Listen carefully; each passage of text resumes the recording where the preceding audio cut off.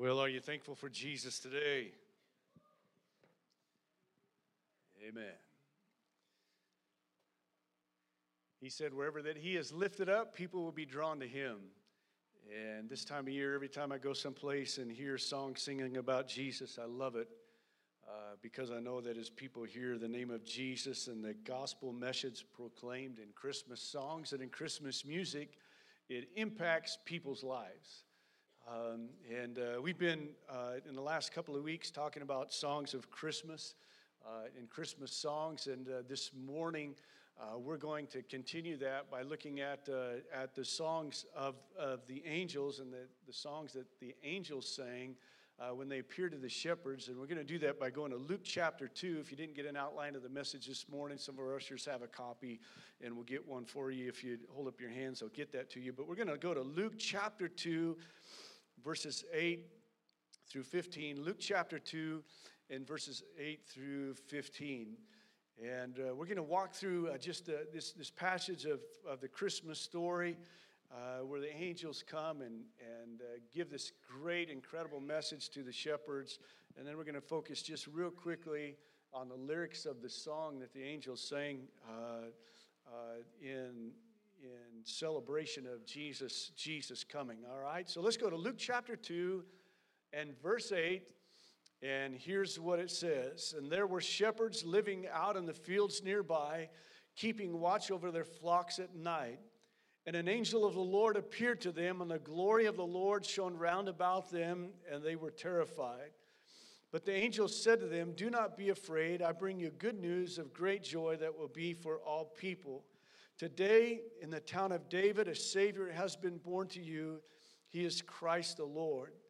And this will be a sign to you. You will find a baby wrapped in clothes and lying in a manger."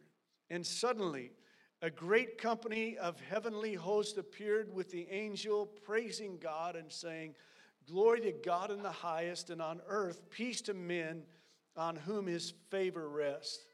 And when the angels had left them and gone into the heavens, the shepherds said to one another, "Let's go to Bethlehem and see this thing that has happened, which the Lord has told us about." All right. Hey, I want us just to walk through this story just for a moment this morning, and we're going to break some of this down and just highlight a little bit of what's happening here. Obviously, when Jesus was born and when he came into the world, there were different events that were happening all over the place from the time that the angel came and spoke to Mary and Joseph, and then upon Jesus' birth into this world, there's just a whole list of things that happen that are awesome, that are miraculous. There are a couple of other songs that I would love to get to as well. There's a song by Zechariah that he sings in two parts. He sings it in celebration to the Lord of what God is doing in sending his son, Jesus. And then Zechariah also sings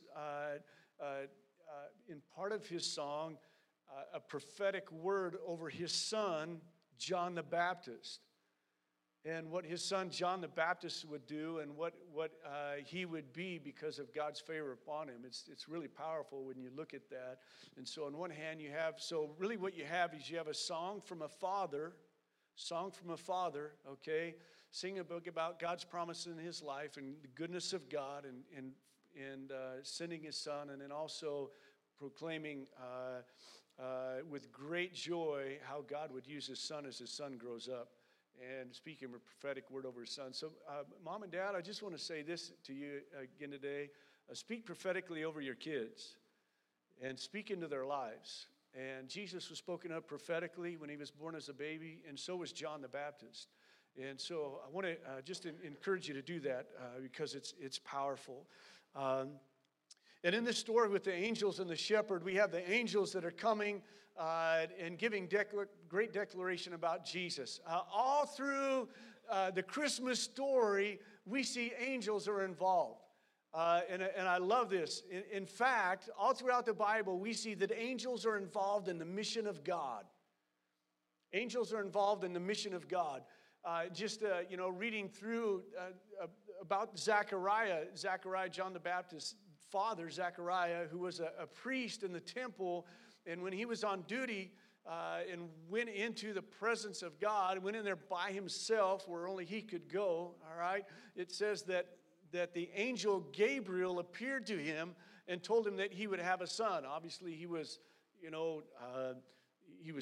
terrified. He was shocked. And then the angel said, "You're going to have a son." He was old. His wife was old. And here he is, a priest and a prophet of God. And an angel comes to him, appears to him miraculously, and then gives him a message: "You're going to have a son." And the Bible says that Zechariah responded with a word of doubt to the angel. Okay, how can this be since I am old? Instead of just saying, "Okay, thank you, God, I was praying for that." Hallelujah, all right? He questions the angel. And watch this. I love this, because here's the angel's response, and that is Gabriel. And when Zechariah said, "How can these things be?" The angel says this. First of all, he identifies himself, and he says, "I am Gabriel." All right? And then he goes on and says this. Watch this. He said, "I stand in the presence of God." Isn't that awesome? Number one, picture that. I stand in the presence of God. And then he said, and I have been sent to you. That's pretty powerful. I stand in the presence of God, and God has sent me to you. And I've mentioned this before, and I've preached a series on angels and stuff before, but here's the bottom line. When we pray, Scripture tells us angels are sent, and angels are sent on God's behalf, and they are sent to do His work and do His bidding. In fact, we read that before Jesus comes back one of these days, that angels are going to be extremely involved in the events of the last days. All right? And so we see here's angels being involved in every aspect of the Christmas story. And here these shepherds are out watching their sheep in the middle of the night, and all of a sudden an angel appears to them, and then God's glory, envelops them. And it was such an overwhelming experience. The Bible says they were all terrified, probably like you and I would have been. Okay, and then until the angel says, "Don't be afraid." All right, and so this great event is happening here with the angels. All right, and this angel says, "Hey, I'm bringing you good news." Let's just look at this again. I'm bringing you good news of great joy. That is for everybody, or for all people. Today in the town of David, a Savior has been born to you. He is Christ the Lord. Okay, and so we have this angel giving this message to the shepherds, and we could talk about that. We could speak about how God brought His message to those that were considered even some of the most lowest people of society. We could talk about that, but God is, instead of declaring the angel showing up in the temple and speaking this to all the priests, he's sent to give this message to the shepherds, and so He's given them this message: a Savior has been born to you. He says, a Savior has been born to you. Can you say "for me"? Say "for me." For me. For me. All right.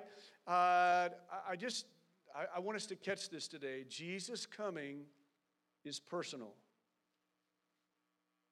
Jesus coming is personal. And the declaration of the angels to the shepherds is that a Savior has been born not only to everybody, but to you. And Jesus coming is personal for you and for me. I don't want us to forget that. I want you to hold on to that. We'll come back and touch on that. And then in verse 13, it says this, and this is kind of where we want to get to here this morning. It says this, that suddenly, say suddenly, along with this angel and the glory of God appearing, it says that there was an angelic host that appeared, and they are singing. Now, we read this passage of Scripture, like many of you, I've read it hundreds of times, okay? But really, I think it's beyond our comprehension to really understand what this experience would have been like, and really to try to help us understand what this experience must have been like. It helps us to go back and look at other scriptures in the Bible that talk about angels and angel hosts. and great numbers of angels. You know, it says that there was a great angelic host. Well, what is that? Very simply, this angelic host would be described as a great angelic army.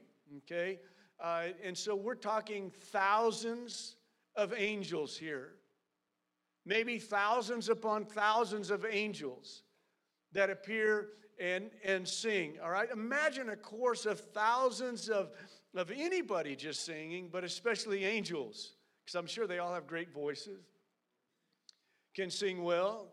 So you have thousands of angels with great voices singing a song, you know, with obviously with all of their might, in great declaration and with great joy.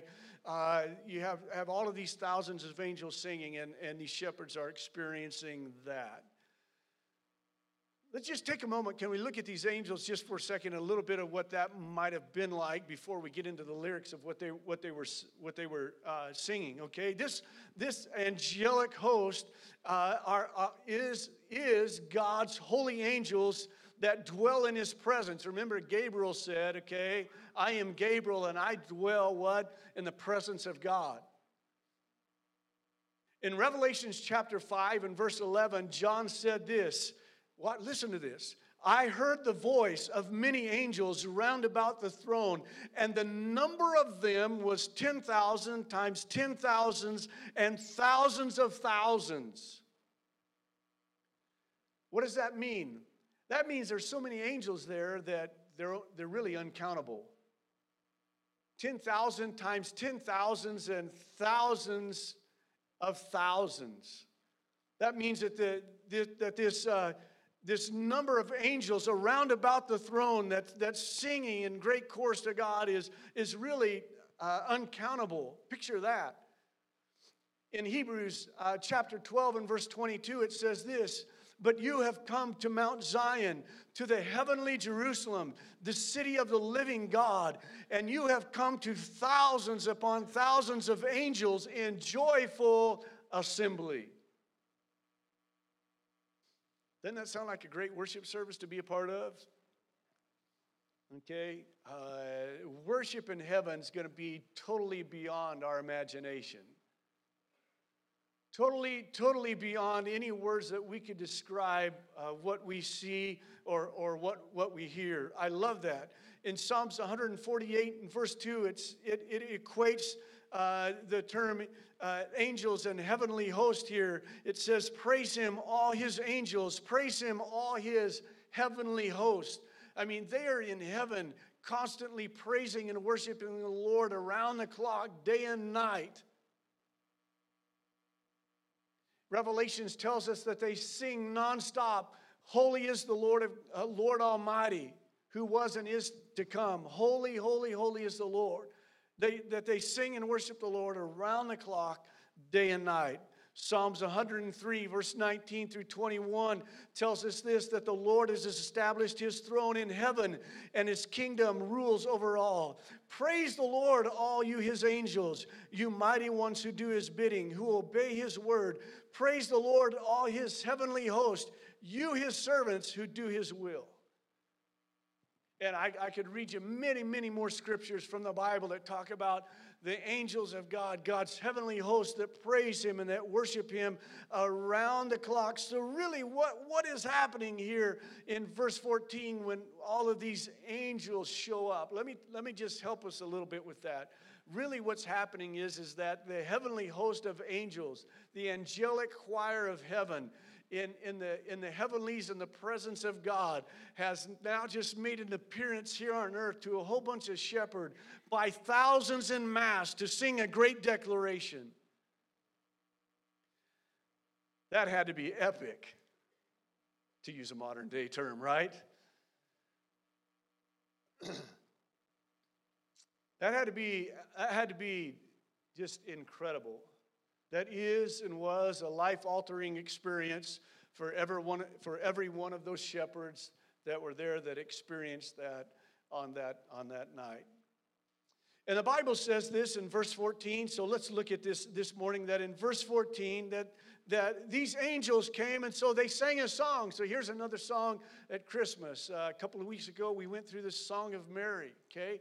And throughout the Christmas story, we see that there are different songs that break forth in celebration of Jesus coming into the world. And so, in today and in our modern day times, Christmas is full of music. It's full of songs, and Christmas is full of songs that talk about the coming of Jesus, our Lord and Savior. But this is interesting, because we have this whole choir that comes and sings. I mean, we've got thousands upon thousands of angels that are on the scene, but Scripture really gives us only a short sentence, only gives us a short little description of what they sang. Now, were there other lyrics that they sang in their song? I don't know. The Bible doesn't tell us, okay? But the point is that there are really two specific highlights that they're highlighting in bringing this message to the shepherds and to us and the whole world. And we're going to look at that here this morning, just real quick, okay? And this is what they sang. In an NIV version, it breaks it down this way: "Glory to God in the highest, and on earth peace to men on whom his favor rests." Boom, that's it. That's it. Now, how many of you know that a lot of Christmas songs today, I mean, they have 3, 4, 5 verses and then a chorus. They're long. There are shorter Christmas songs that we sing. I mean, you have songs, you have hymns, you have various kinds of songs that we sing. But in this passage of Scripture, it's just one verse. It's not many, like all the other songs that we read in the Christmas story. I mean, they're verses, multiple verses. They're long discourses of explaining and exhorting and praising God for what He's done and what He's doing. And here's just one verse. It says, "Glory to God in the highest, and on earth peace to men on whom His favor rests." So just real quickly this morning, let's break down these two things, all right? Because here's the deal. Everybody look at me, all right? These two things are so important, it's the only thing the Bible tells us the angels sang about. That's it. Just two things. The two important lyrics in this song that they sing. All right? And so if there's only two major messages in these lyrics that these angels sing, then we want to capture the heart and the purpose of those lyrics in that message here this morning. The first part of what they sing is just simply, "Glory to God in the highest." Now, what are they doing here? They're singing and they're giving honor and worship to God the Father. In this whole Christmas story where everything really dwells so much on Jesus and Jesus coming, before the angels even begin to sing about that, the first thing they do is they sing and give glory to God the Father in heaven, the sovereign King of heaven and earth.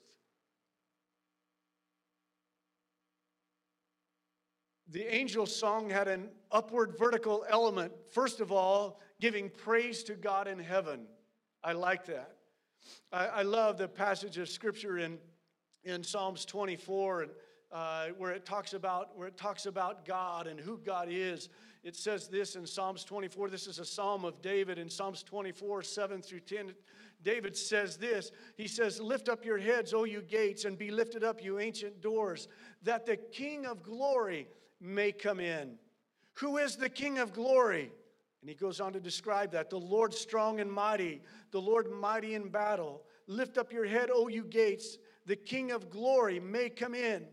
Lift him up, you ancient doors." Who is he? The King of glory, the Lord Almighty. He is the King of glory. In the Old Testament, God is described by many words. There are many words in the Hebrew language that are attributed to God. But one of the words that's used often in the Old Testament is the word in Hebrew called El Elyon. El, capital E-L-I-O-N, El Elyon, all right? El Elyon. And that word in Hebrew simply means this: God Most High, or Most High God. How does that do? What is that saying? That is just simply describing our God as the only God, the Most High God, the great God, the God above all gods. Remember when God described himself to Abraham, he said, I am that I am. When God identified himself to Moses when he was calling him to go back and lead the children out of Egypt, he said, tell them, I am has sent you. Isaiah goes on and says this, when the Lord says, God asked the question, is there any other God besides me? He said, no, there is not any. I know not one. God repeats that numerous times. And so right off the bat, as these angels show up, they begin to give praise to God the Father in heaven. Well, for several reasons. Number one, and here it is because God is God. He's God. All right? He's the God above all gods. He's the King above all kings. There's only one God throughout all heaven, throughout earth, and that is God, the great I am.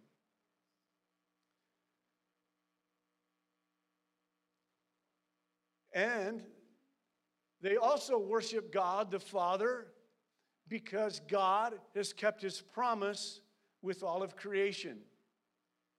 And so they worship God, they give glory to God, okay, because God has kept his promise to all creation, which goes back to Genesis chapter 3 in verse 13, when God said, right at the beginning, when Adam and Eve sinned in the garden, when God said, I will send one who will come and break this curse. Satan will bruise his heel, but Jesus will crush his head.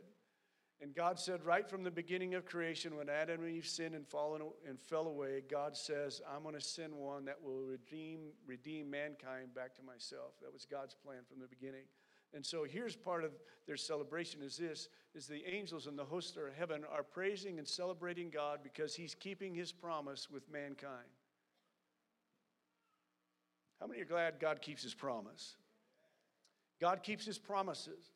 And so all of heaven rejoices and praises God for the outworking of God's salvation, for the unfolding of his redemptive history that's culminating in the coming of Jesus Christ, his son, who's going to come and live and die and then rise from the dead and then return again.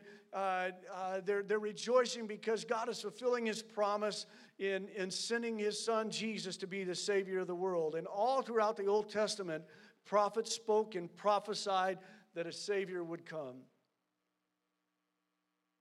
All of us know the course of the verse in John 3:16, where it tells us that God the Father loved the world so much that he sent his son into the world to be our Savior so that whoever believes in him would not perish. That's what God did for us.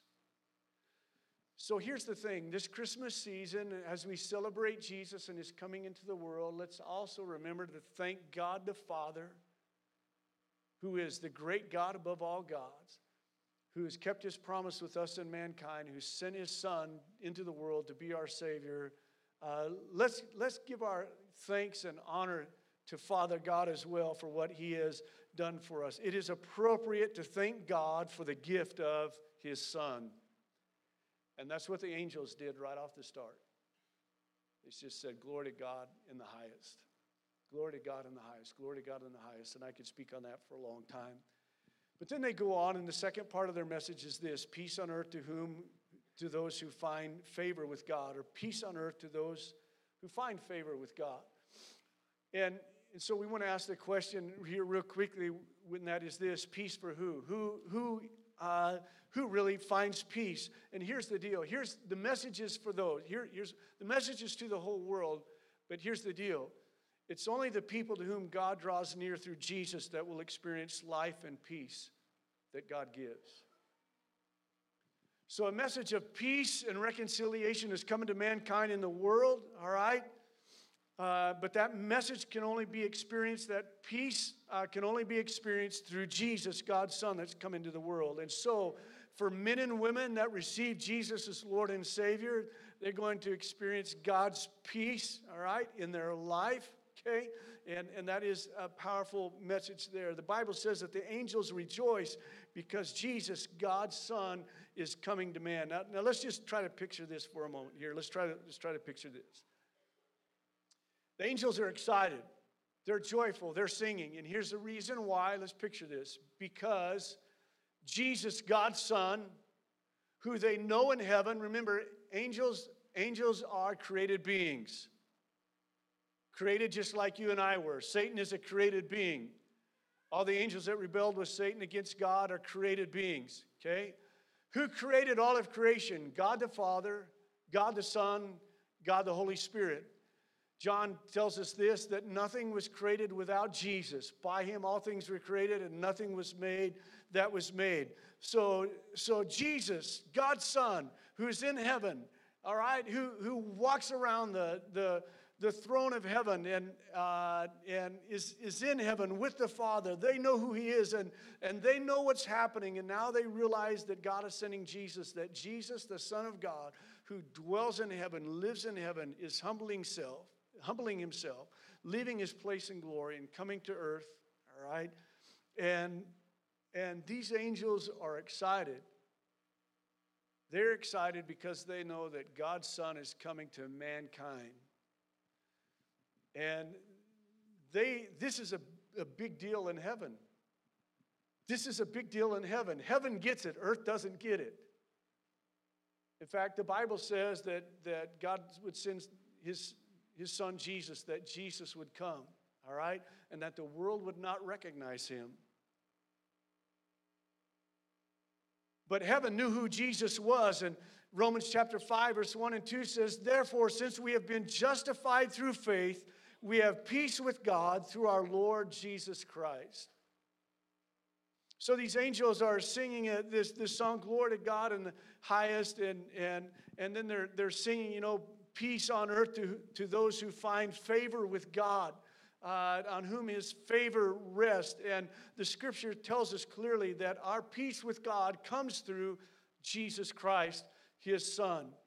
In Ephesians chapter 2, verse 14 through 17 is a powerful scripture. Love that, and we'll just read through that this morning, and we have it on the screen there for you. But in Ephesians chapter 2, this is what it says, verse 14 through 17. For he himself is our peace. This is talking about Jesus, who has made the two one and has destroyed the barrier dividing the wall of hostility. In other words, so when he says he's made the two one, that's talking about Jews and Gentiles. Okay? We're all part of the family of Christ. Everybody got that? Okay? Every man and woman on the face of this earth, we're all created in the image of God. And when we come to Jesus, we're all part of the family of God. There's no more Jews and no more Gentile. We're all one. We're all one family. Jesus has brought us together as all one family, okay? And it says he destroyed the barrier, that dividing wall of hostility, okay? By abolishing in the flesh the law with its commands and regulations. His purpose was to create in himself one new man out of the two, thus making peace.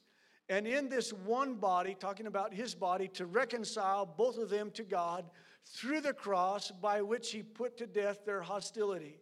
Verse 17, he came and preached peace to you who were far away, and peace to those who were near. For through him we both have access to the Father by one Spirit.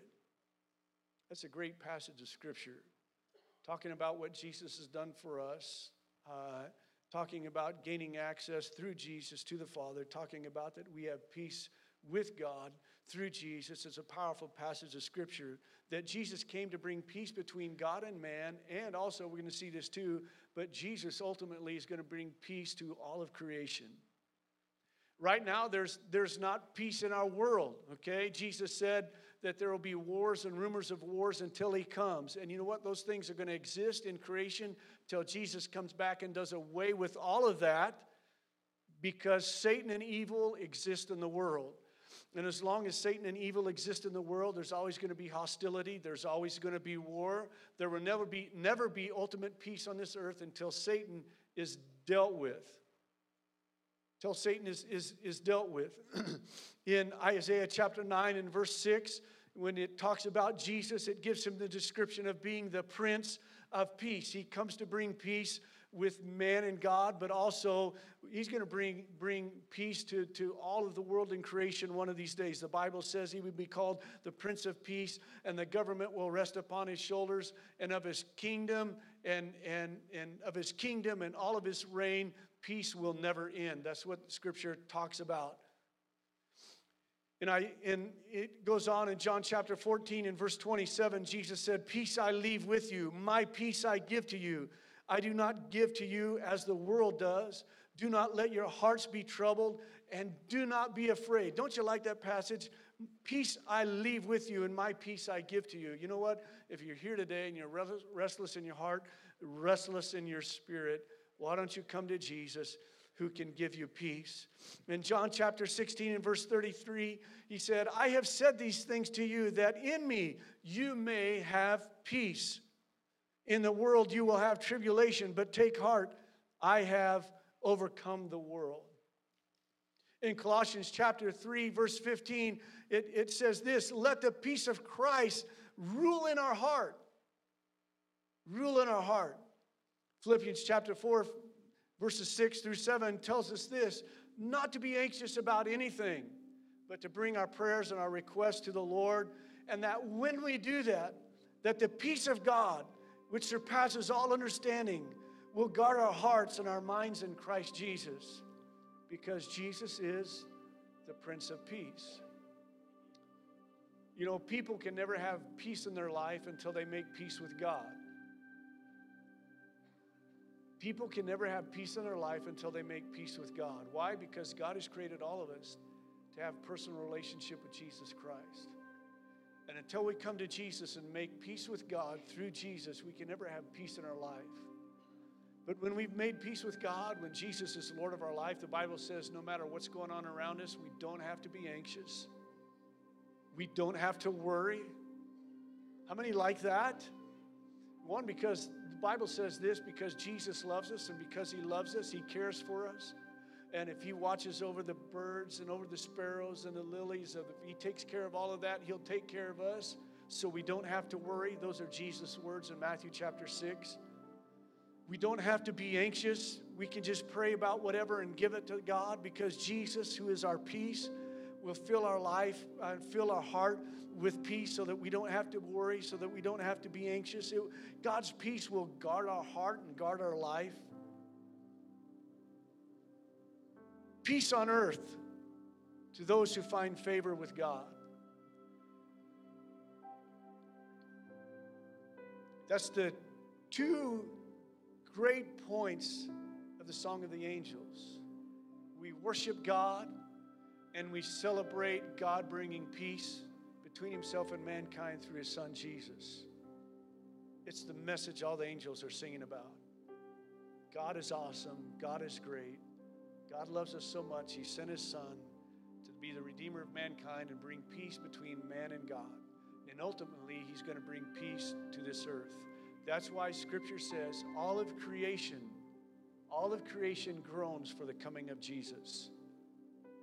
Because since the time of Adam and Eve and sin that entered the world, sin had an effect not only on us, but also all of creation.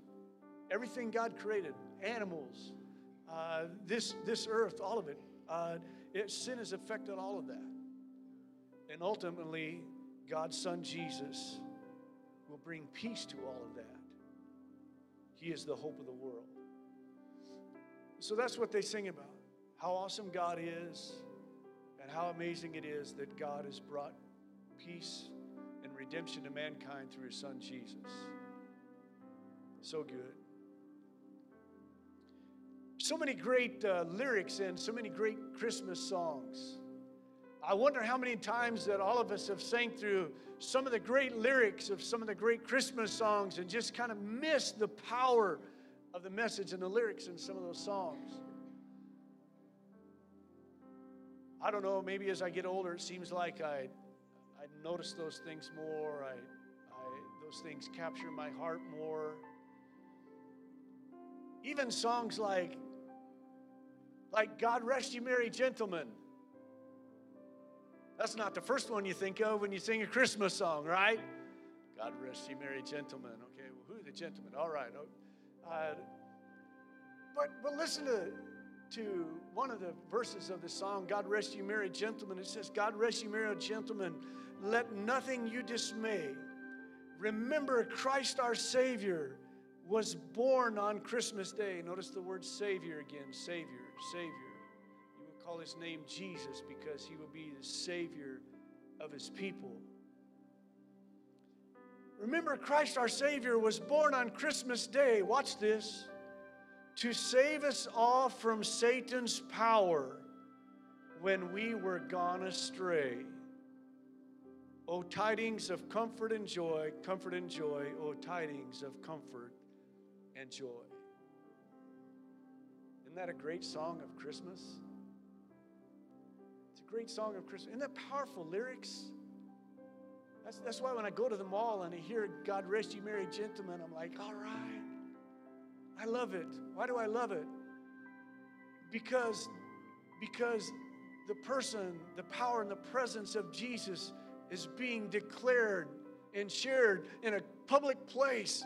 And the mission of Jesus to come and destroy the works of Satan and redeem us all back to God when we were gone astray is being declared. I love it. To save us all from Satan's power when we were gone astray. Oh, tidings of comfort and joy. That's what those angels were singing about. So good. Jesus is going to bring peace between the war between Satan and God one of these days. He's already defeated hell, death, and the grave, and ultimately they will be done away with. Death will be no more. Scripture tells us that. Jesus brings peace between Satan and mankind. When we come to Jesus, we have peace with God. We're not at war with God. Let me tell you, you don't have to be at war with God anymore. God doesn't want to be at war with you. He loves you. It's the message of Christmas, and he loves you. He sent his son. It doesn't matter what people have done, what's in their life, what's in their past. God loves you. He cares for you. He sent his son for you. He wants to have a relationship with you. If you feel like there's hostility in your heart between you and God, you don't have to have that. Jesus wants to come and bring peace in your life between you and God. So good. How about Silent Night? That's one of the most popular ones, right? There's so many great lyrics and such great theology in some of the verses of Silent Night. I really would encourage you, some of the great Christmas carols and hymns, most of us are pretty good at singing the first verses because we hear them the most. But I want to tell you, a lot of Christmas carols have 3, 4, and some of them 5 different verses. And many of those songs, those verses are so powerful in the theology that they sing about the redemption of God and Jesus' story coming to this earth. Powerful. Powerful. Just Silent Night, we've heard it and sang it so many times. But watch this one phrase, this one line in the song Silent Night. It says this, silent night, holy night, Son of God, O love's pure light, radiant beams from thy holy face. So he's like, it's a picture of Jesus smiling. He's smiling, baby's smiling, he's happy. These radiant beams, just off of his face. All of those of you that have little babies right now, we have a whole bunch of little babies in our church, so you know what I'm talking about. I mean, Kelly's up there in the sound booth. Kelly and Teresa have 4 girls. They just had a baby boy a few weeks ago. Congratulations on your baby boy. Kelly is not outnumbered in his own household now. 5 women. Now he can shop in the other aisle at the kids' store. Things for boys.